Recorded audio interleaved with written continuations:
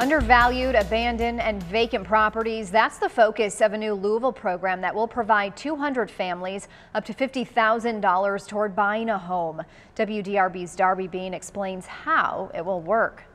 The program is called Revert and focuses on areas of the city like the Russell neighborhood, which, like several other areas, was previously redlined. It is unacceptable at any level, at any part of our community. This map shows Louisville in the 1930s, and the areas of town impacted by redlining span across the page.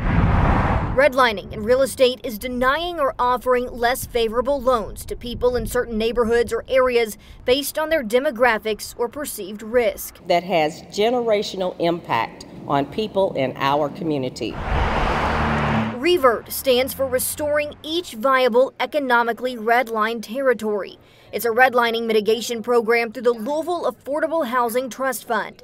This past December, Metro Council awarded $12.2 million to that fund to help families who experience discrimination through redlining. It is the statement to this community that not only do we understand that there were wrongs that were done, but we're willing to make the investments to fix it. Out of the $12.2 million, $10 million is available for eligible families who purchase a property in a previously redlined area. That's up to $50,000 for 200 families. Those with the program say to qualify, people should also have a family lineage tied to an area that was previously redlined. $1 million is going to the Rotary Club for its West Louisville Housing Initiative, and the rest is going to help market, implement, and document this program. We have to acknowledge that redlining isn't just a horrible injustice that occurred in the past.